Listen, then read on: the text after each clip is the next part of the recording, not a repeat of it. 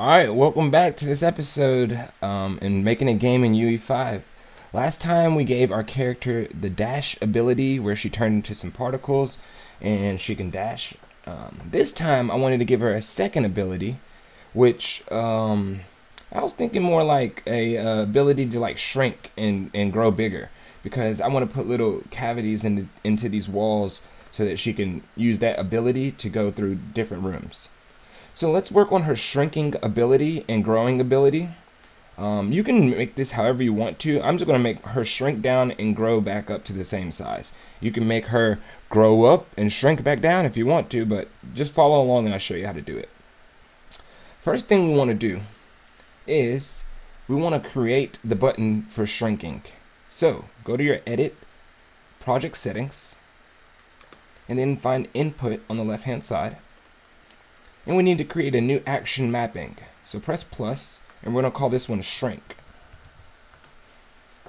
For the key, I'm going to use the Z key. And for the game, if you're using the gamepad, I want you to use the down on the D-pad. So let's find D-pad down. There we go. Perfect. That's good. Next thing we need to do is go into our blueprint for our character. Oh, here's something. We can go ahead and comment that. Let's get that out the way. And that's our dash, by the way. Okay. Find an empty space and right click and type in shrink. And we want the action event, not the list. So get the action event shrink. And then off the pressed, what we want to do is we want to pull off and press a flip-flop. And the reason why is because when we press this button, we want it to shrink, and then when we press it again, we want it to grow back to the regular size. So the next thing that we need to do is we need to pull off and say what we want to shrink. So I want to shrink the mesh. And when we press the button, I want to shrink it down. So let's set the scale. Scale is going to be the world scale is what we want. It's the world scale 3D. So you set that and make sure all of them are at 0.5 or else your thing is going to look pretty crazy. And then we're going to copy that for the B and put it down there as well. So set all of them to 0.5, and then for the copy we're going to set all of them to 1. So copy, paste, and just change all of them to 1. Alright, perfect. Make sure that your target is hooked up to the mesh for the bottom one as well. Next thing that we need to do is we need to go ahead and disable the cloth physics.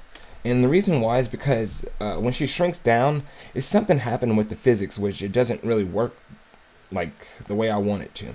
So we're going to set disable cloth simulation right here. So we need this 2 times. For the top one, we want it to be disabled. And for the bottom one, we want it to not be disabled. So we want her dress to start moving when she gets regular size. Now make sure that target is hooked up.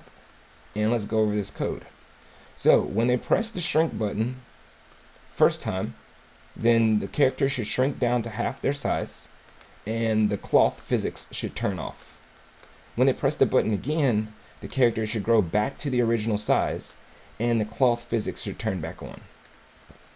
Let's double check and see if that works. This is going to be a short video if that does work. If not, we'll fix it.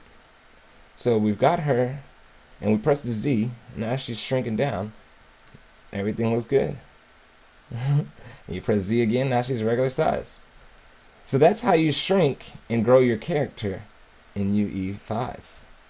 I hope that you learned something cool today, because that is all we're going to go over today, or at least in this episode. In the next episode, we'll give her one more ability, and then I was thinking about, actually, I know a lot of people like guns in video games, so I was thinking about maybe putting a gun in here and some enemies to shoot at. So join me next episode, and we'll put in another ability, and then after that, we'll keep on rolling.